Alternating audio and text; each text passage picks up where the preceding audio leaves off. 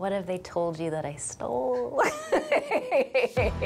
You know what? I didn't have to steal anything.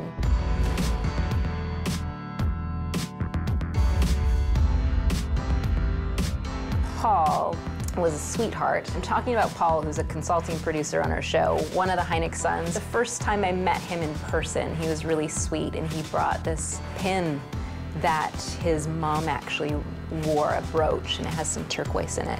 And I actually wore it in the show last year. That was really special and really lovely. And he also brought this little wooden kind of totem pole that I keep in my kitchen, and I think of Mimi when I'm cooking. So I do have those, which are nice. I think they're both really great guys. Alan is the most honest man I have ever known. I have to admit, I haven't seen a Game of Thrones, and I haven't seen Aiden play Littlefinger, but I did that on purpose. Everyone was like, oh, I'll go watch Game of Thrones when I got the job. I don't want to see my husband like that. Are you kidding me? With everything we've been through, I think I'm just looking for answers. We both are. But he is a fantastic actor. He is absolutely perfect to play Hynek. He's a lovely, genuine guy, so I really lucked out with him. So I guess that means we're back in business. Yes, we are, Professor. And obviously, Michael Malarkey is a fantastic actor as well, from The Vampire Diaries, and he is perfect for this character and that effortlessly cool kind of guy. You've all heard the story about what happened in the woods that night. Spaceship crashing, aliens taking over the world. And really has done some beautiful work as well. There's definitely a few. Okay, we're good. Let's go.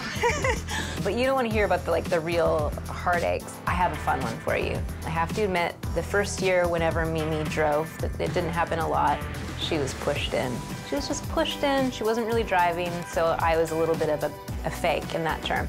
And so when I found out this year that Mimi was going to go on a bit of a road trip, I was really excited, and I had time. So I got to learn how to drive the Hynek car, the beautiful 1953 Buick, and her nickname is Amy. She was named after Amy Adams because she drove it in Big Eyes, the Tim Burton's movie. So most people would be really excited about this, and I was like, oh my God, I'm gonna crash Amy and all her beautiful memories.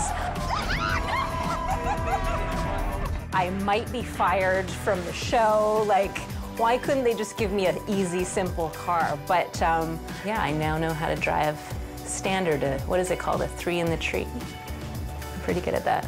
I'm not sure that's entirely accurate. Is that right? It's not, there's 4 to the floor, and then there's 3 in the tree, I think. Make sure to watch Project Blue Book, Tuesdays at 10 on History. We're part of a civilian UFO group, and we're trying to get to the truth, so we can tell the world what really happened here.